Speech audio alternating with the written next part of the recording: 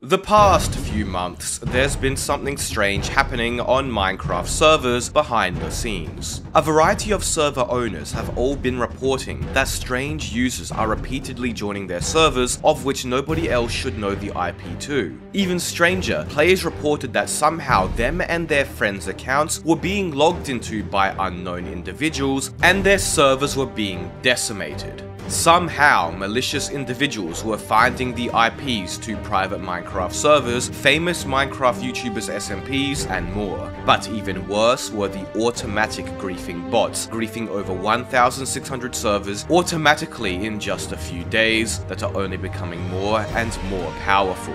What is going on? You probably have heard of some of this stuff before. Server scanning, as it's known, is effectively the process of scanning the internet for Minecraft servers with the port 25565, Minecraft's default port. Some scanners even have accounts which will join the server to check for certain properties, such as if the server is in offline mode or if it has a whitelist enabled. And while server scanning has only really become a more known thing as of the past few years, people have been scanning for servers for years now. There are posts dating back close to 10 years of people doing the exact same thing. As I mentioned, server scanning wasn't really a commonly known thing, or that was until 1 to 2 years ago. Server scanning ultimately was popularized by infamous griefing group The Fifth Column, who developed their own server scanner called Coppenheimer, a bot which not only scanned hundreds of thousands of servers, but also provided nice details about them, such as the version they were running, the server software they used, the players online, the players who had been on the server recently, and much more. Furthermore, Fifth Column would also create a mod that would allow you to easily browse and join the server scanned in-game. As you can imagine, they used their newfound power to partake in a slight amount of tomfoolery, targeting streamers and YouTubers servers and griefing and trolling them while they were live to elicit reactions. To date, the Fifth Column have griefed over 600 Twitch streamer servers and uploaded videos to their channels about them, have joined large YouTubers' private servers while they were live streaming on them, crashed the Quackity SMP for 3 days straight with an exploit, found and griefed Jeb's private Minecraft server and killed him, found and griefed the Mojang officer's private servers and griefed them, and even got the attention of Notch on Twitter.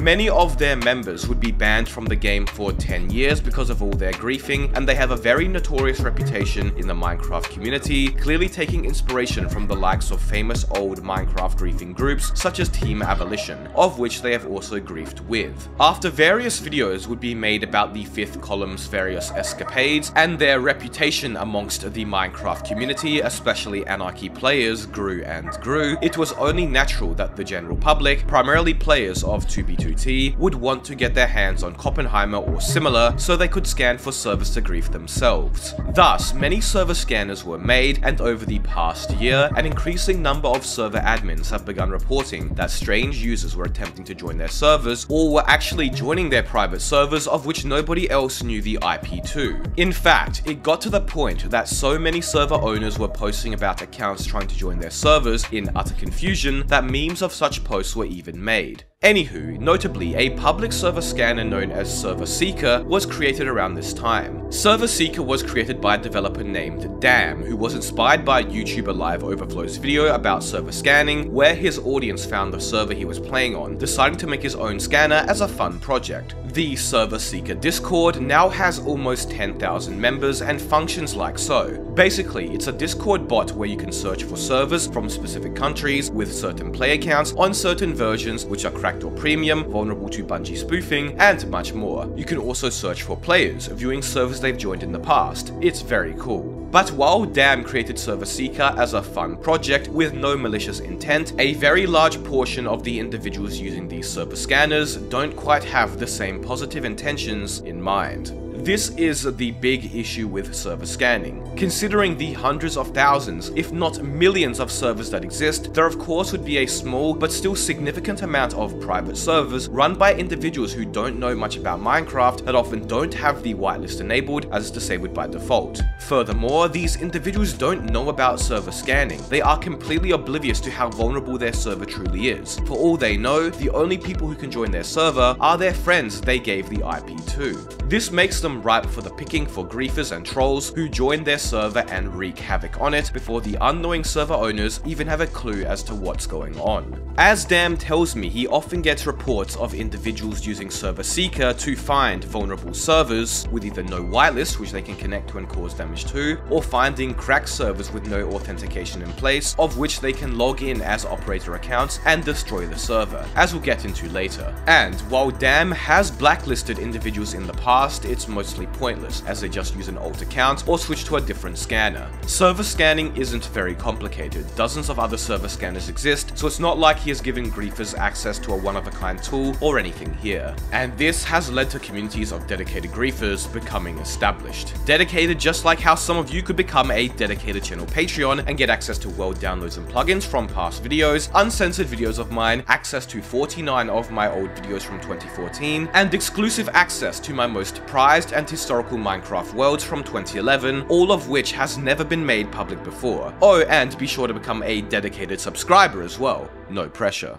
Anyways, one such YouTuber and community I came across is that of a channel known as Shrek'd or Ogmer. I first heard of this channel when a confused server owner DM'd me on Twitter, mentioning a user had somehow been logging in as him and his friend and using their accounts to grief the server over and over, multiple times, whilst promoting a YouTube channel. Going to Ogmer's channel, you can see he has an extensive catalogue of videos where he joins and griefs servers, primarily cracked servers, uploading almost daily. He has a very distinct griefing style, where he will join a server, teleport to each player and blast them and their bases with fireballs, spawning renamed withers on them, promoting his Discord, YouTube channel, Minecraft server and more, then using fill commands to effectively edit out spawn and bases, creating scoreboards, telling the server owner he's renovating their server, and more. And he's not just griefing one server per video. Most of these videos he joins upwards of 10 servers and griefs them, and he's uploading and streaming almost daily. So how is he able to grief so many servers every day? What's going on? Well, I got in contact with him to find out. Basically, Ogmer used the Server Seeker add-on for popular cheat client, Meteor Client, which allows you to do what Server Seeker does, but in-game. Notably though, you can see a server's players, and on cracked servers can actually click one button to log in as those players. For some context, cracked servers are Minecraft servers running in offline mode, meaning that players who are playing a pirated or cracked version of the game, where you don't need an account, only a username, can join. Because all you need is a username, technically anybody can use any username and log into the server. Big public cracked servers prevent this by using authentication plugins that make you register and log in with a password in-game, but many of these private cracked servers do not do that. And simply enabling a whitelist won't help either, because like I said, anybody can use any username and log in, so you could just log in as a user which is already whitelisted. Ogmer will log into all the server's accounts until he finds one which is opt, and once he does, the server is as good as gone. Using Meteor Client as well as add-ons specifically tailored for OP griefing, the server stands no chance. Now, I know what you might be thinking. This guy sounds like a total arse griefing random kids cracked Minecraft servers, right? Well, in a way, yes, that's undeniable, but Ogmer, also in his Discord which he promotes in his griefs, has a list of resources and tutorials for server owners that show them how to secure their server and ensure they won't be griefed in the future. He even gives out commands to remove the scoreboards and other features he employed whilst griefing. So at least once a server is griefed, he does tell them how to prevent future griefs. That being said, he also provides tutorials for other griefers and his fans, and has created a small community of about 600 individuals inspired by him. He even has his Meteor Client mods and configs public so his viewers can replicate what he does to the T. Now, understandably, Ogmer's actions are rather divisive. Many of his videos have more dislikes than likes, with a variety of server owners calling him an asshole in the comments for annihilating their servers. But at the end of the day, he's right about one thing. If it wasn't me, it would have been someone else tomorrow, and I guess it's better that at least he tells the server owners how to fix their vulnerabilities, than leaving them in an utter state of confusion. Ogmer isn't the only griefer using server scanners though. This is Mountains of Lava Incorporated, a channel run by an individual called Yao, who fittingly calls himself a friendly asshole. Like Ogmer, he griefs servers, but he has his own unique twist. While Ogma prioritizes cracked servers, Yao prioritizes YouTuber servers and SMPs while also having a unique and artistic griefing style. Notably, he has griefed the Lapata SMP, an SMP with a variety of popular YouTubers, the Himlands SMP, an SMP with YouTubers such as Yes Smarty Pie, who has 6 million subscribers. He even made it into one of his videos with almost 3 million views, as well as a variety of other big YouTubers' SMPs. Yao has a more traditional griefing style, since he can't get op as these servers are not cracked, and his griefing tool of choice are his mountains of lava casts, of which he created a mod for that can automatically build them for him. These are super annoying to clean up due to the amount of layers they have, by the way. In fact, Yao is quite the griefer. His Meteor add-ons are used by a lot of other griefers, downloaded over 25,000 times. But that's not even his biggest project. Yao also created his own server scanner bot, which he named Skynet. Currently, Skynet is private with only 10 individuals able to access and use it, and unlike Server Seeker, is designed with the sole intent of griefing. Skynet currently has scanned over 1 million servers in the brief time it has been operational, able to distinguish between active and stale servers, as well as much more. But what makes Skynet so impressive are its Terminators. When I contacted Yao and asked him about Skynet, he told me he had begun a new project as of only a few days ago called the Terminators. Effectively, these are bots which he has created able to find and join vulnerable servers and grief them entirely automatically without the need for any human intervention. I set up a demonstration server with some alts scattered around the world in mock-up bases so he could show me how it works. And basically, the Terminators join a server, find out who is opt by logging into all the users' accounts, teleport around to the players spawning named withers and setting the entire area to lava, completely annihilating the server, all entirely automatically. In the roughly 4 days the Terminators of Skynet had been running, they had terminated over 1,600 servers, effectively destroying them entirely. That's about 400 servers a day griefed beyond repair, far more than any human could ever even get close to achieving. Now, it's still early days for Skynet and the Terminators, but these bots have some serious power and could even eventually target vulnerable premium servers without a whitelist. The Terminators also leave a nice email address for the griefed server admins, and as such, Yao has received dozens of angry emails from confused and upset server owners, bewildered by the state of their server they return to. This is truly the next level of griefing. Throughout this entire video, you may have been thinking, why? Why do these individuals set out to grief and cause as much destruction as possible to innocent players? I asked Ogma that very question, and he tells me he does it because he saw that there was a rare opportunity to grief servers before they are all griefed. While server scanning has existed for some time, as I mentioned, it wasn't until recently that it gained public notoriety, and currently there still exists lots of vulnerable servers available to grief. It's like how back in 2010 and 2011, public Minecraft servers were much more vulnerable to griefing, but over time they became ungriefable and those who didn't grief them missed their chance. As Ogma mentions, currently, or at least when he started griefing a few months ago, there weren't as many people griefing. It was like 2010 and 2011 all over again, but it would only be a matter of time before the masses became aware of it and there wouldn't be many vulnerable servers left to grief.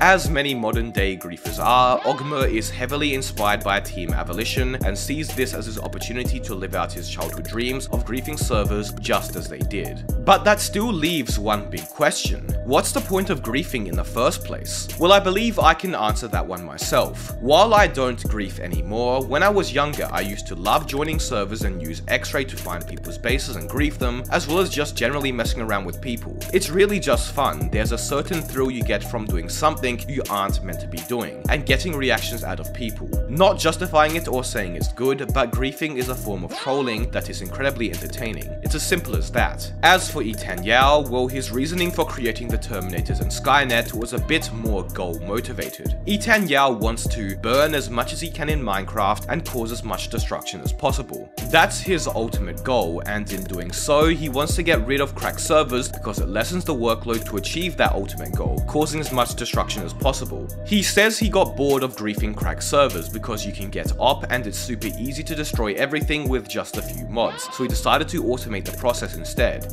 Yao is a Minecraft griefing purist and prefers the classic manual griefing style, which would be a time waste on cracked servers where you could do much more damage with mere commands. He prefers spending his time manually griefing premium servers and YouTubers servers block by block instead, but he still has to achieve his ultimate goal, meaning cracked servers have to be destroyed as well, so he He's tasked the bots with that instead. So I guess we won't have to worry about the Terminators invading our normal servers, for now at least.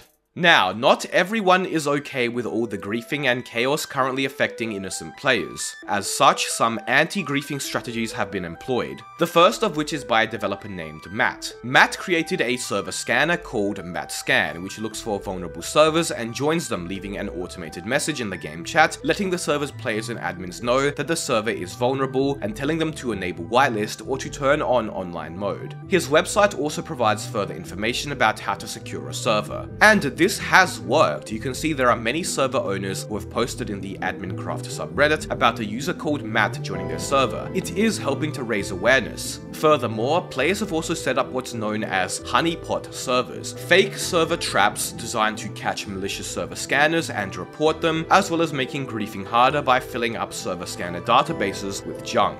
Basically, these are fake servers that can only really be discovered by server scanners that fill up server scanner databases, as well as log the usernames and IPs of server scanners to report them to the bot host in order to try to get them shut down. To counteract these, server scanners have also made honeypot filters so their databases don't get full of fake servers. Some of these honeypots get pings from server scanners every few minutes, also demonstrating just how many server scanners there are out there, in public and in private. But beyond that, there's really nothing the anti-griefers can do. Griefers can run rampant on unknowing servers without anything to stop them, and who knows the extent to which griefing will evolve in the near future. If you enjoyed this video, please consider checking out my Patreon, where you can get access to uncensored videos of mine, world downloads and plugins from past videos, access to 49 of my old videos from 2014, as well as much more. Check it out here. Be sure to subscribe. Thank you all so much for watching.